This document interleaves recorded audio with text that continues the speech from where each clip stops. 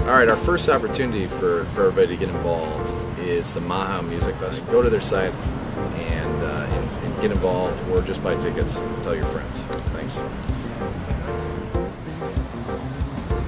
Hi, this is Sam with Live Lounge. We're here celebrating the MAHA Music Festival taking place next week.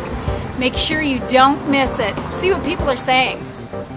Hi, I'm Wendy Zekas, and I really feel that you should help support the MAHA Music Festival because this event is going to bring many people to the Omaha area and help support our local economy. As tough times are right now, this is a good time to go out and show your support for new adventures, new festivals, everything new that Omaha has to offer. So come on out to the MAHA Music Festival, show your support, volunteer, get involved, and be a part of our group. Hi, I'm Mike App with the MAHA Music Festival. I'm Tracy Hancock with the MAHA Music Festival. I'm Trey Brashear, and I'm with them, and we're here to tell you to come out on August 29th, Lewis and Clark Landing, the inaugural MAHA Music Festival.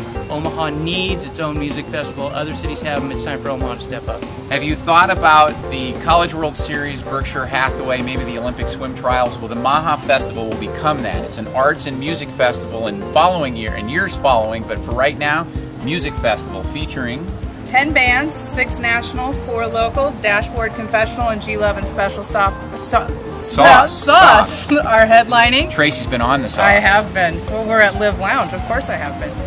G-Love and Special Sauce, then Big Head Todd and the Monsters, Serena Ryder, Army Navy, and the Appleseed Cast. And don't forget 4 local bands. 4 local bands.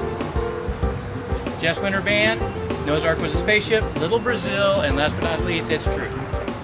Hey, what's going on, everybody? We're really excited about the MAHA Music Festival. I'm actually, I'm going to check and make sure I got enough money, but I'm actually purchasing my tickets this evening. You don't need much. I don't have the, what is it, $28, which is really inexpensive for the great lineup that we've got coming in. But I'm going to buy my tickets tonight, and I think y'all would be crazy if you didn't jump in. Already got mine. It's going to be a great event. See you there. August 29. Hi, my name is Mike Toohey. I'm on the board of YFC, and we're putting on a music festival for Omaha.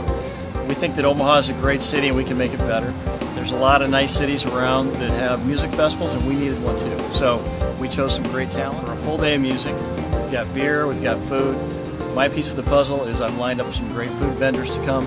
Next year we'll build on that. Hopefully we'll get some craft brewers involved, and we'll do a lot of neat things. So come on out this year and check it out for the inaugural year.